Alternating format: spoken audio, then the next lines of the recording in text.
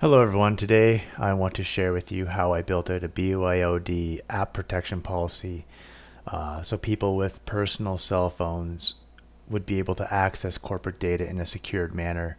Um, Alright, so let's get started. First thing I did was I went into Intune Admin Center and I went to apps, and then I created an app protection policy. And in here you'll see two. There's one for Android, one for iOS. So let's go through Android first. Click on properties. So what I did is I just gave it a name, description, so I know what it's doing. So under apps, we have target to apps on all device types, yes, and target policy to core Microsoft apps. So what this will do is only block the main Microsoft apps we use, like Outlook, Teams, SharePoint, Word, Excel, just the core Microsoft apps. They have a lot of different apps that you can choose to, but we just use the core ones here. Under device protection, this is what we have set up. So we don't want you to back up any org data to things like the Google Cloud. We do allow you to save files to our OneDrive or our SharePoint.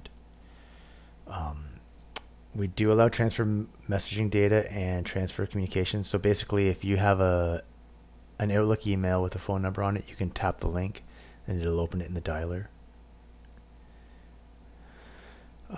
Receive data from other apps, policy managed apps, and restrict, cut and copy, paste between other apps. So again, policy managed apps. So what that means is you can copy, say, a message from Teams and paste it in an Outlook email, but you can't copy it from Teams and paste it in, say, Samsung Notes, because it's a personal app. It's not managed in this policy. So you get basically the policy will block you from copying data or exfiltrating data externally.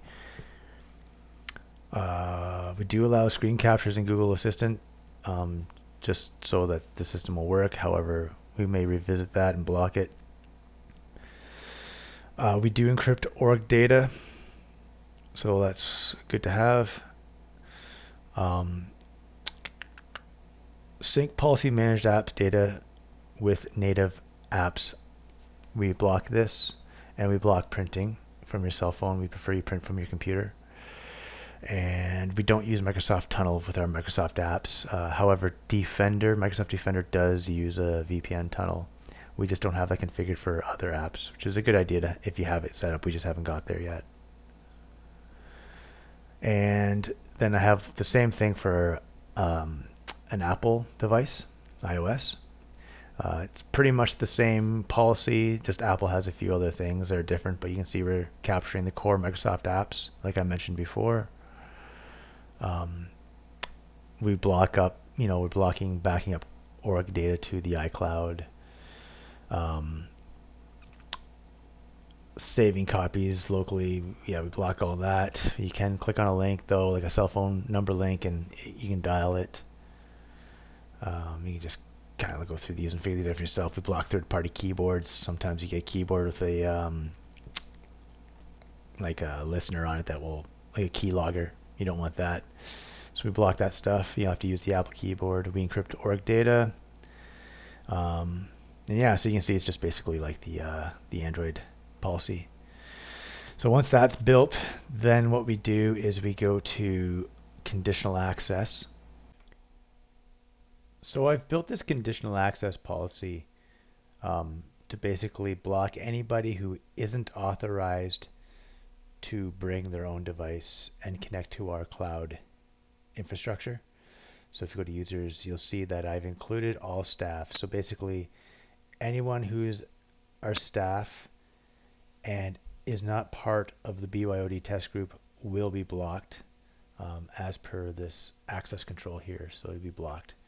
The target resources is only affecting Microsoft Office 365, and the condition is basically if you're trying to access Microsoft 365 from the browser or from one of the mobile apps.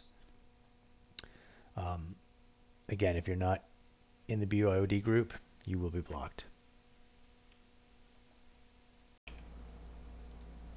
One last piece to this BYOD policy is under devices and enrollments. We set up device enrollment restrictions for BYOD devices. So basically, you have to have, or you can only have up to 3 devices enrolled. Otherwise, you'll get an alert saying that you've enrolled too many devices. You might want to limit this even lower, but we settled at 3 at this time. And that's it.